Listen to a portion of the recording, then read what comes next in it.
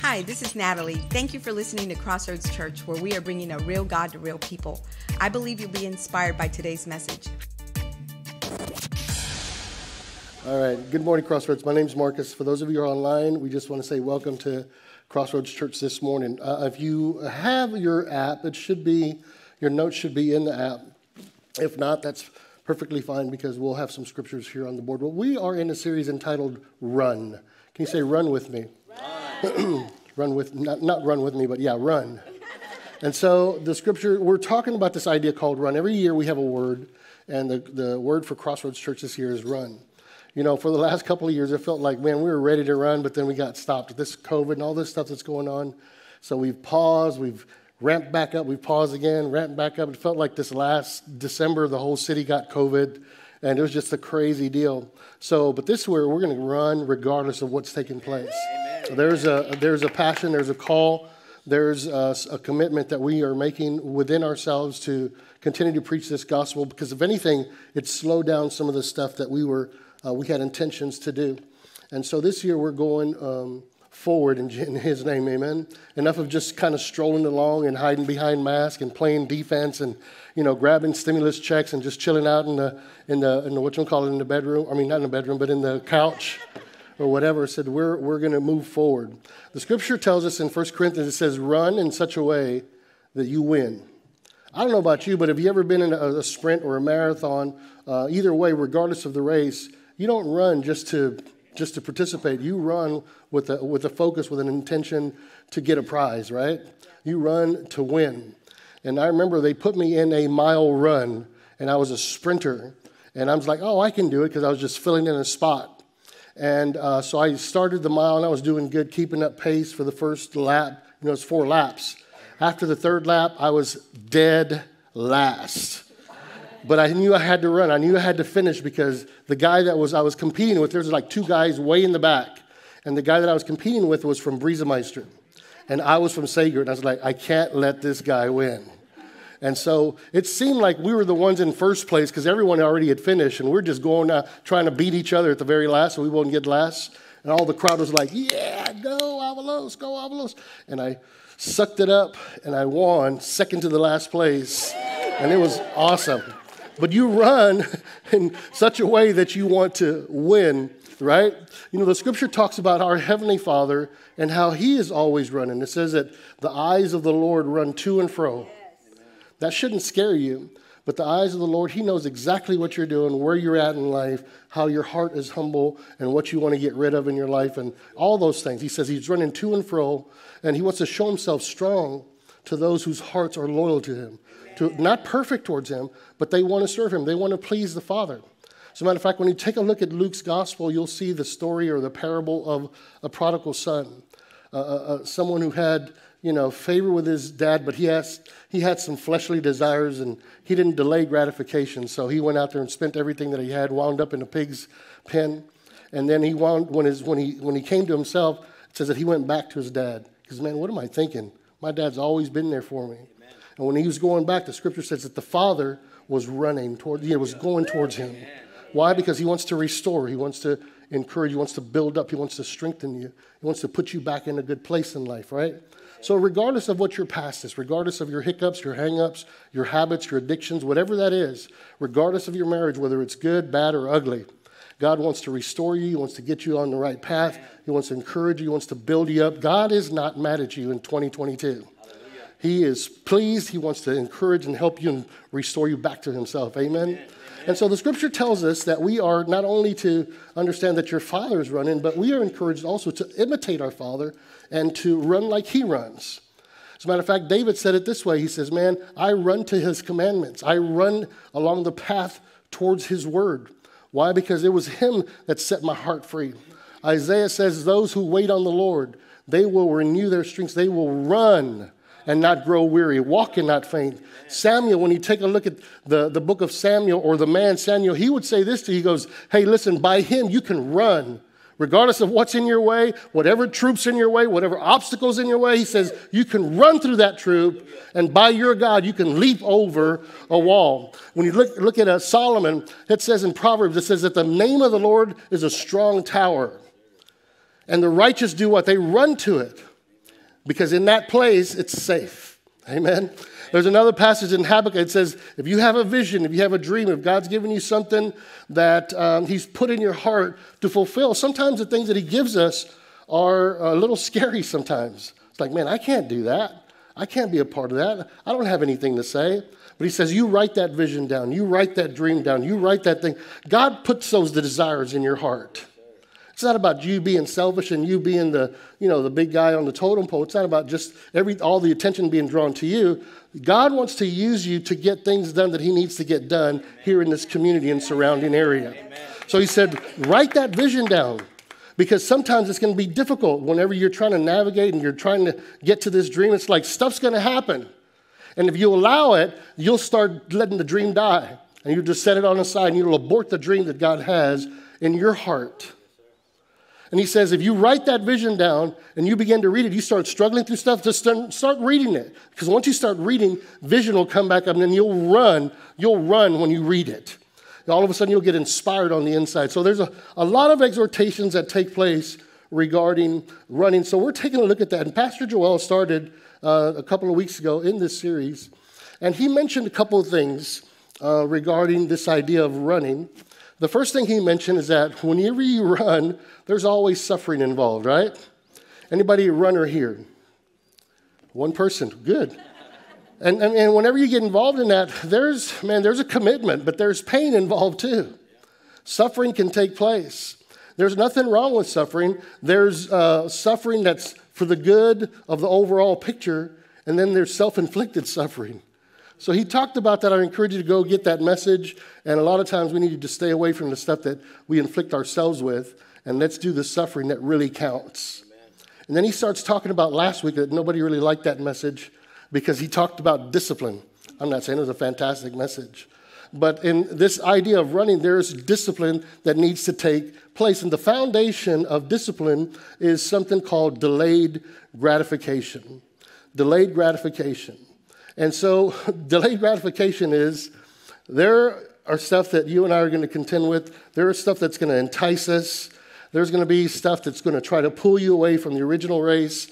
And if we don't learn how to say no to this flesh, we'll just buy into that pull immediately. It's like, it's just like giving a kid a chocolate bar and say, don't eat that, leave that there. It's like, whatever, here.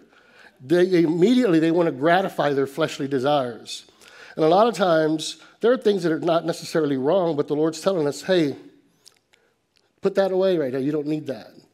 But all of a sudden, our flesh pulls. You will have an effect. Your life will have an effect if you constantly go by that orange and white sign building there on 46 called Whataburger and keep ordering that number 1 burger with cheese and double fries and a large drink. You might love it in that moment, but if you don't learn how to delay the gratification in that moment, you're going to become like, Santa Claus or whatever. And it's not going to be well with you, right? And so he talks about delayed gratification. And today, I'm going to bring another angle of running because we want you to look. You have to understand our heart. Our heart is for you to win. Our heart is for you to succeed. Our heart is for you to run your race in such a way that you accomplish the vision, accomplish the dream that God has given you. But you also have to understand that this race that you and I are running, it's not at the speed of light. Yeah. It's at the speed of a seed. The speed of a light comes with, you want the microwave stuff. It's quick.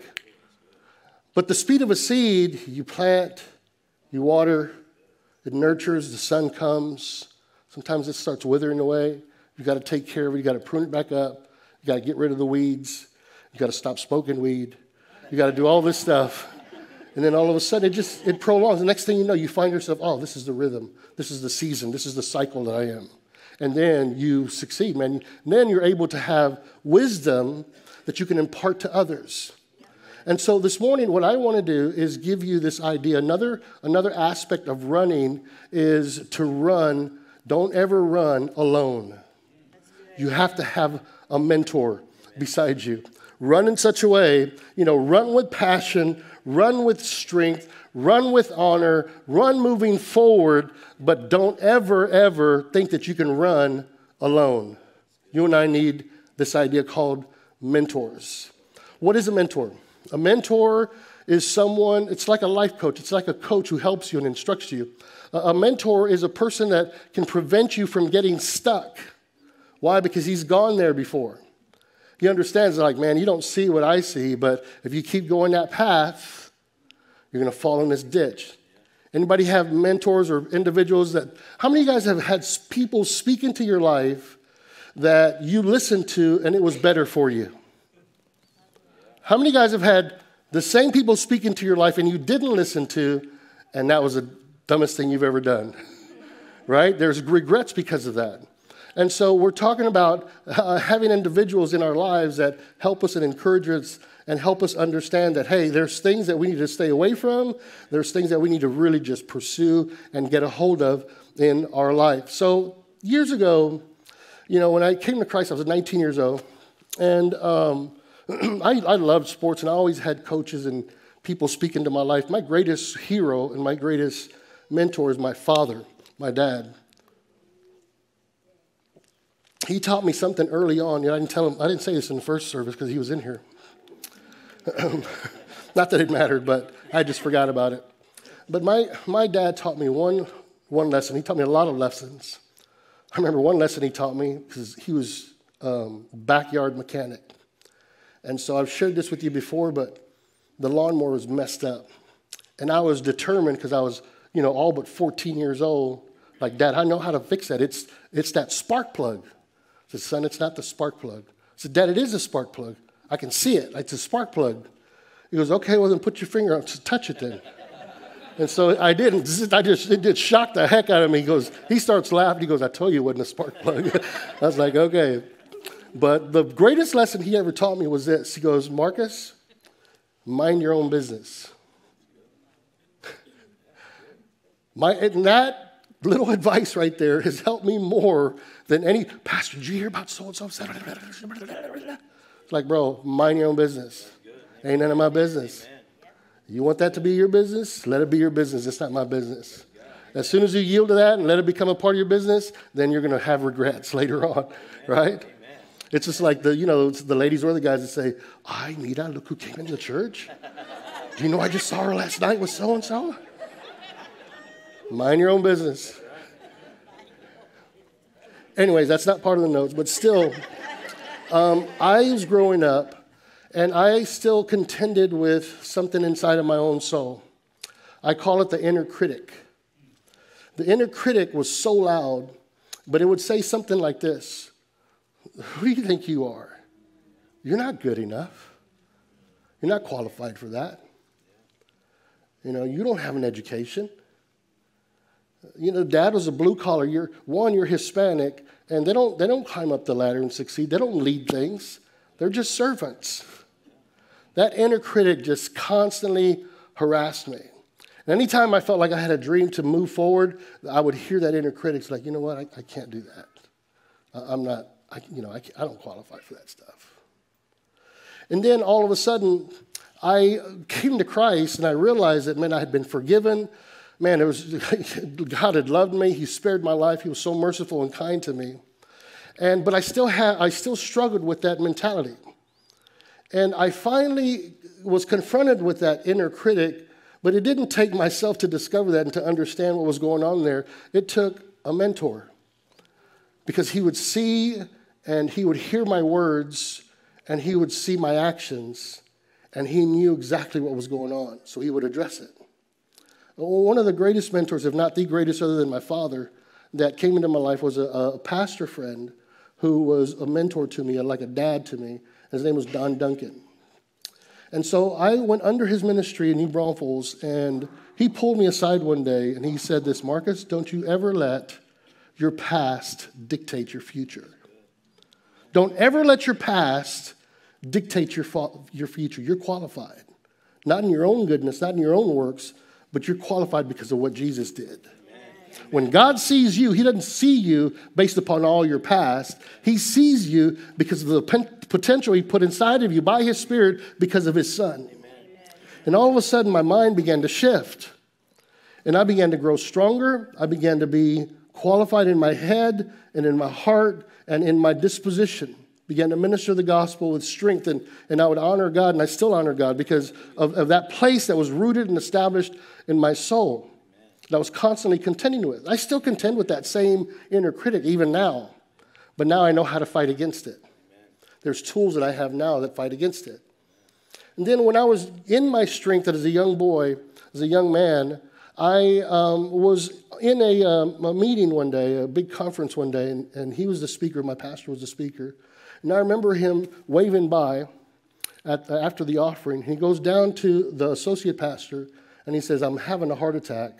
Take me to the hospital. And that was the last day I've ever saw him alive. He died. And man, a hole was in my heart. I went to the hospital afterwards, and I was the only one left after everyone was gone, just him and I. And he laid there on that white sheet over him with blood seeping through those sheets, wondering why. I just found someone that I could trust. So I kept going. I felt the little cloud of depression come on, but I kept ministering the gospel. And then all of a sudden, that inner critic kept creeping back in. And I began to listen to it more. I didn't have someone who was seeing me and respond how I was responding. So I didn't have a coach like I had. The one I was looking for was no longer there. So I began to buy into the lie, and I wound up my growth started weaning down a little bit. And I was frustrated, and I didn't know what was going on. And all that time, I would get to this place, and I would begin to question myself. I wish I would have listened to my pastor more. Then I wouldn't have to feel this way. Do you ever hear that before? Do you ever hear that voice? Man, I wish I should have listened to so-and-so. Then I wouldn't be in the situation that I'm in today. Well, if you haven't done that, I did that. Now, if you're honest with you, you know you went through the same thing too. You have regrets in life. How many guys have had people in your life that told you not to do something or stay away from something or do something, and you wished right now you would have listened to them? Yep. You wish you would have listened to your mom and dad when they told you, don't you dare play house with that guy before you get married. Now you wind up with a heartache like that. Don't. My dad would say, goes, Marcus, don't start racing that 67 GTO. Man, I wish I'd have listened to him, because then I would have still had it. Now it's all in pieces, wrecked. I wish I would have listened to my pastor when he says, your friends will influence the direction and course of your life.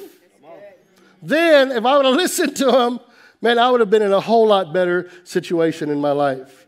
Anybody ever have that statement that says, man, I wish I would have listened to that red flag that was on the inside of me that the Holy Spirit was saying, don't stay away from that.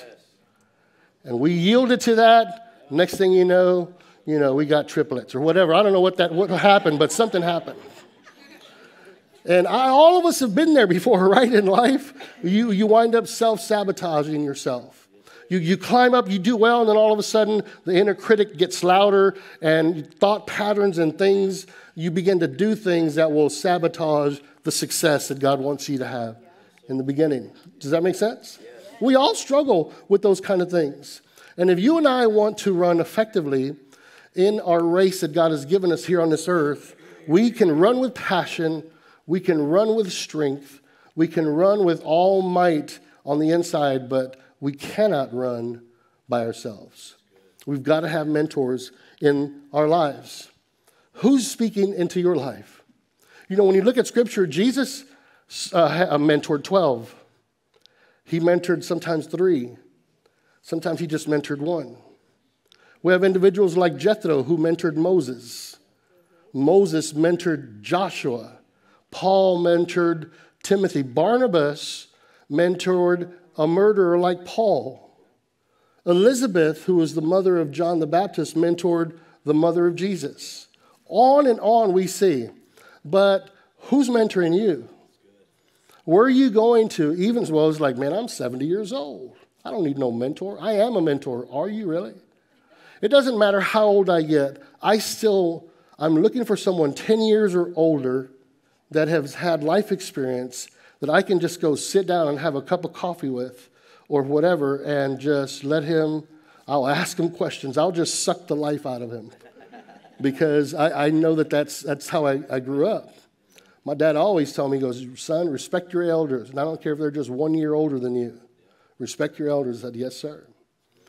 And so even though I'm around other individuals that are older than me, I'm trying to glean what's going on. What do they know that I don't know? And I even have 7 questions that I ask individuals. One of the questions I ask is, how did you treat failure in your life? Another question I ask is, what book are you reading or have you read that I need to read? There's just different questions. If you want them, just text me and I'll text them to you. But what I was saying is this, who's speaking into your life? And every year, some of you guys know this, but I always have, I get one word, and I try to wrap my brain and filter my life through that one word. This year, my word is hold fast. And then I get one scripture that's connected to that word, and I put God's word because God's word is powerful, sharper than any two-edged sword. God's word helps me to discern that which comes from my soul, that which comes from my spirit. And then I get one person. I look for an individual that I respect and honor, and I try to take time in the year to spend time with them just to glean the wisdom that they have in their life. I always encourage folks to get somebody 10 years older and somebody 10 years younger so that you can just speak into their life and mentor and coach them and encourage them. I'm not saying that I go up to them saying, you're my mentor this year. I don't go up to Dan and say, Dan, I'm going to mentor you this year. Listen to me, okay? It's just a lifestyle, okay? And so it's important, and I encourage you to do that, make that a habit in your life. After my mentor died, I looked for someone to replace him. Man, I looked and I looked. For months turned into years. But I never could find someone to replace him. One of the reasons why is because I was looking in the wrong place. The greatest mentor that you find will never come from this thing called earth. You'll never find him among those that walk the earth, for me anyways. The greatest mentor in my life came from another gallery, came from another place. Did you know that God had appointed certain individuals to live their life in such a way that he would be there to encourage, to build up, to strengthen. He would encourage them to run their race in such a way that even though they would die, they would still speak. He lived their life and empowered them and encouraged them, and then he allowed someone else after they left this earth to write them down in this manuscript that you and I call the Bible, so that when you and I look and read the scriptures, it is not just David's psalm in Psalm 23, it's David mentoring me. Amen. It's Abraham mentoring me, teaching me about faith. It's Samson mentoring me, teaching me how to have self-control with sexual promiscuity. It's individuals that I look at in Scripture now that are helping me overcome the day-to-day things that you and I face. Who are your mentors in life?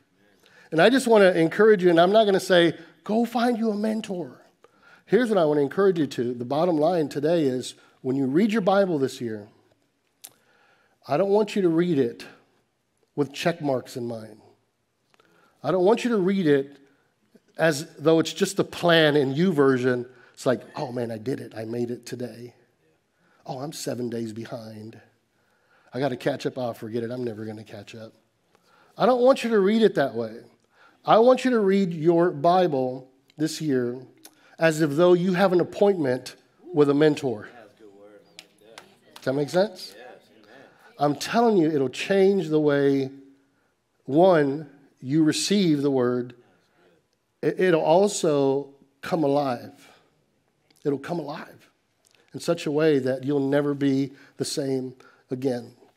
So this passage that we've been using in the last couple of weeks has come from Hebrews, the 12th chapter, in verse 1. But there's another passage in Romans, the 15th chapter, that says it's something like this. The reason why those guys, those names are written in Scripture is because this.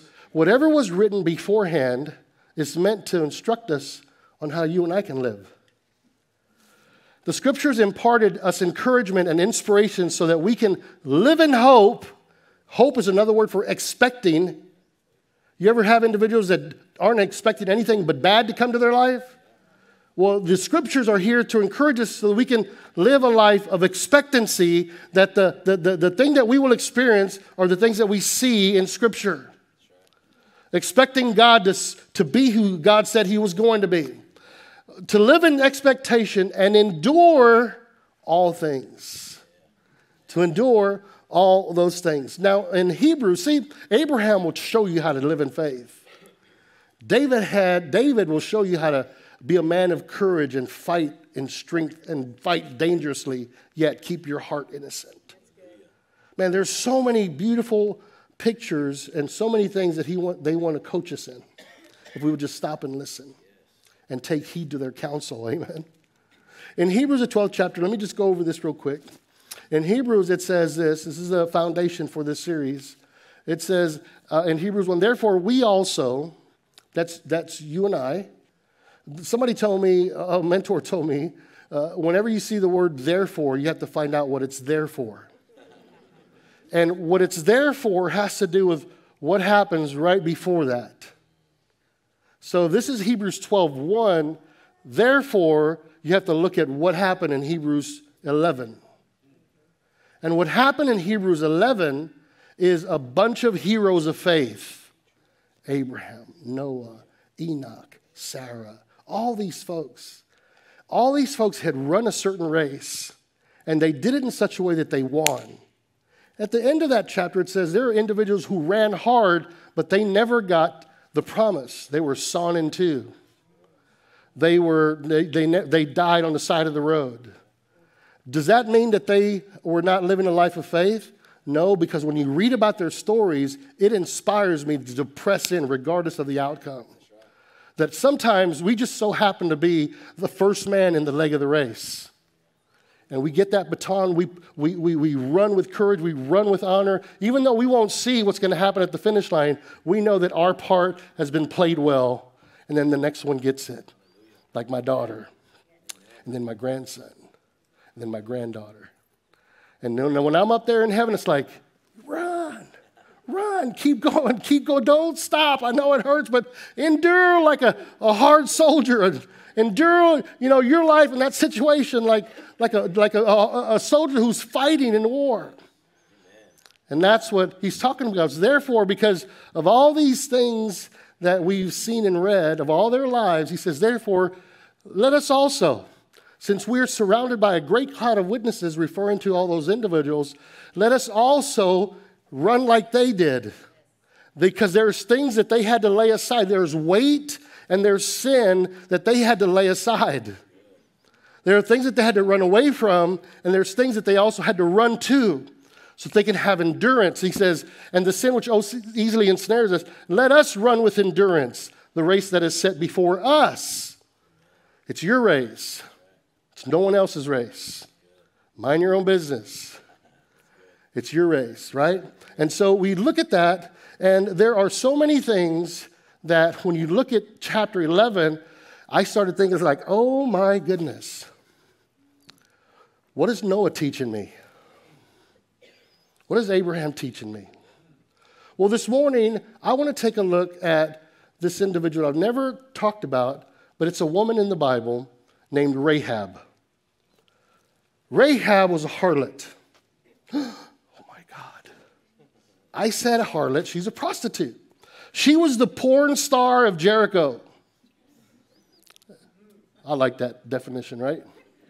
It's like all of us, that's exactly the reaction I was thinking.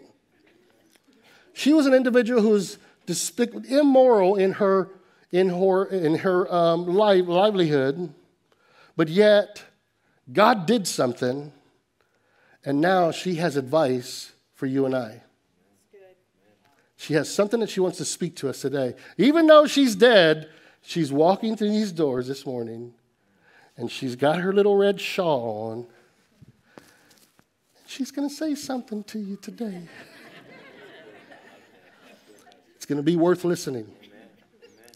If I don't, it's 12 o'clock. Are you serious? What in the world? Preach it, brother.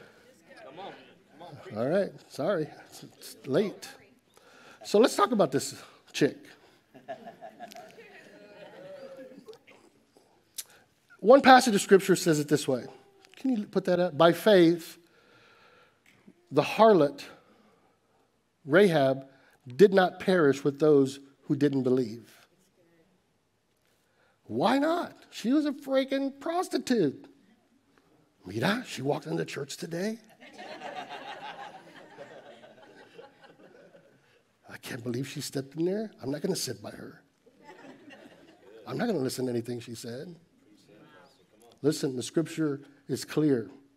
Rahab, even though she was defiled, she was defiling herself, God restored her life so that she's not connected to those who were living that way all their life. Hallelujah. And one moment in her life, she believed, she grabbed a hold of God, she turned to God, and by faith now she's in the heroes of faith, and she has advice that she wants to speak to us today with. Thank you, Father. And so it says that she did not believe when she had received the spies with peace. So let me give you the scenario and background. I need you to get your homework done this week. Your homework is just to read Joshua, the 2nd chapter, because that's where you'll find the story. And I'm not going to go through it like I did in the first service. I'm just going to give you a summary. Are you okay with that? Because it's already 12 o'clock. And if I could, I would stay here till 3 because the Cowboys start. But I'm going to give you guys an opportunity to get some barbecue or something. Rahab, the backstory of Rahab has to do with Joshua, with Jericho, and with Rahab herself. So Moses, remember they led them out of Egypt, and he was trying to lead them into something called the Promised Land. You remember that? Well, they didn't ever get to the Promised Land. Moses died. The next person he mentored was this guy named Joshua. And Joshua was about to enter into the Promised Land, but there was something in between where they were at and the Promised Land. What was in the way was something called Jericho. Jericho was this massive city. It was the first city that they had to contend with. Fortified walls. There was an outer wall, there was an inner wall. The outer wall was where the people that were not living a good lifestyle, that's where they lived at. That's where Rahab lived at. As a matter of fact, she was on the edge of the wall, way at the highest place. I wonder how she got all those high places at the best, view and everything. Well, she was a harlot. Hello. She didn't inherit it from her dad. She got it with, just not living well. There's also an inner wall. And that's where all the food sources and all the palaces, the temple, the good stuff was happening. And a lot of the better people or the moral people or individuals who were covenant with God, that's where they lived. And so that was in the way. It was in between the promise and where they were at, just like it is right now. In between, on your journey right now, before you get to the promise that God's given you and the dream, to fulfill that dream that God's given you about your marriage or business or whatever that is, there's always a Jericho in your way. And it's got big fortified walls, outer walls, inner walls, inner walls. Outer walls, fleshly gratifications. Oh man, he looks good. He's got a six-pack. Man, that gal looks fine. I think I'm going to ask her to go to lunch. I see her. She keeps looking at me. Outer walls, inner walls. And so it stood in the way. And so Joshua said, man, I've got to get to the Promised Land. So he said, I'm going to send a couple of spies over there. So he sends 2 spies over there. And he's going to go check out what the climate's like and see how they're going to enter in and destroy Jericho. And so he sends these 2 spies in there. And the 2 spies, when they go into the outer wall area, they go to none other than Rahab, the porn star of Jericho. It's like, hey, I want to talk to you. I want to ask you some questions. Yeah, sure, whatever. And so they go in there and they began to ask different questions. Well, Rahab already knew. You know, I think it was a divine appointment. Why did they go straight to her? God knew the situation in her heart. God knows everything about you. Even in your lowest despicable place, he knows exactly the heart cry that's inside. How many guys can look back and say, man, when I was at my lowest, I remember when I was shooting dope inside of a bathroom at Shamrock with a needle. I remember so vividly crying out to God. And I felt at that time that he wasn't hearing me. He knew exactly what was going on in her heart. And so the spies go in, they begin to speak. And Rahab knew that they had heard about the God who was going to come in. They had heard about this God who, you know, all the plagues, they'd heard all these stories. And she was at a crossroads. She had to figure out, okay, what am I going to do? My life is in jeopardy right here. I'm either going to identify with the society that I'm living in, or I am going to identify and get away from that place and yield to the Savior that's about to destroy this city, and I will still be alive. What am I going to do? Abraham, bottom line, big story short, is that she chose to serve the God, to honor him, to recognize him as God, the God of the living, the God that is able, is above all. And she made a little an agreement with them. Because all of a sudden the king in Jericho, they found out that spies were in there.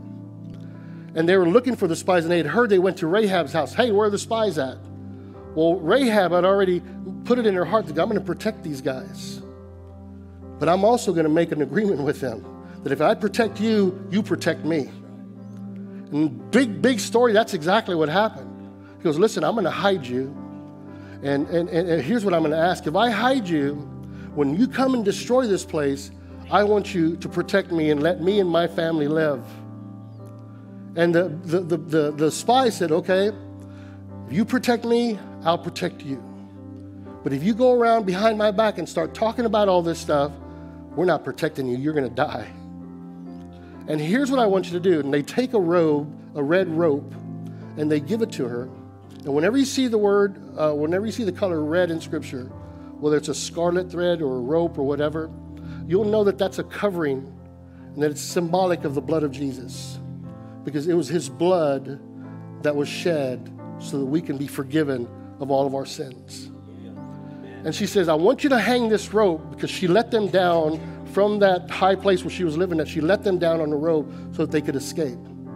He goes, but I want you to leave this rope on the outside of your home here so that when we come and destroy this place, if we see the red rope still hanging there, you and your household, anyone who's in your home will live. And it's kind of like the Old Testament with Moses. When the death angel came in, they said, if I see the blood, sprinkled on the doorpost of your home, you're gonna survive. Your kids will survive. Same idea. So she did that. They did that. Jericho takes place. The war takes place. They march around every day. On the seventh day, they march around 7 times that day. And then when they blew the trumpet, all the walls of Jericho just fell flat. But what they saw was the window with the red rope hanging down from it. And that was Rahab's house. And Joshua said, when you go in, you make sure that they're protected and that they come out safe, that they come out alive. But you don't understand, Josh. She's a freaking prostitute. I don't care. You go protect them. You watch over them. They made a covenant with us. And by the Lord's mercies, she will be protected. And so she was protected. And she was alive afterwards. And she became a part of the lineage of Jesus. Everywhere in the Bible, when you look at Rahab's name, it says Rahab the harlot. Rahab the harlot. Except in Matthew's Gospel, first chapter. In Matthew's Gospel, it says Rahab, the mother of Boaz. And Boaz had a son named Obed. Obed has another son named Jesse. Jesse has another son named David, who's the king of Israel, who becomes a part of the lineage of Jesus the Messiah. So he totally saved her, and she became a part of an important piece that you and I play in, which is a covenant with our Heavenly Father. Amen. When you look at the lineage of Jesus, you'll see a prostitute there. You're not identified by your past, my friend. You're identified by your covenant with Jesus. And so if Rahab was to come in today and she was to say, I got a message for you.